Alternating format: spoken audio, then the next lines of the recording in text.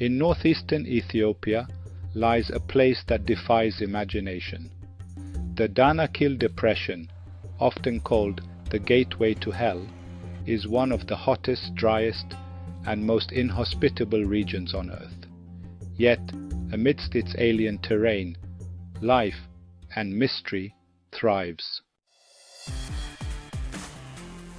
The Danakil Depression sits more than 100 meters below sea level, at the junction of three tectonic plates.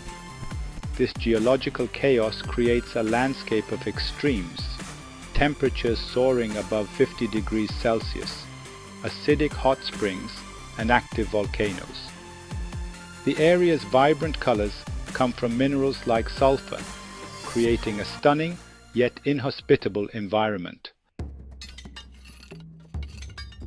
Despite its harshness, the Danakil Depression hosts life in surprising forms.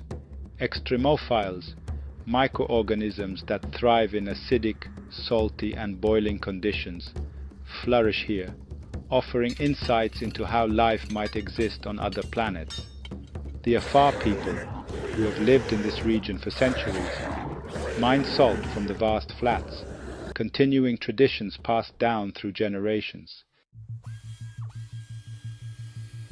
Scientists study the Danakil Depression not just for its unique life forms, but as a window into Earth's primordial past.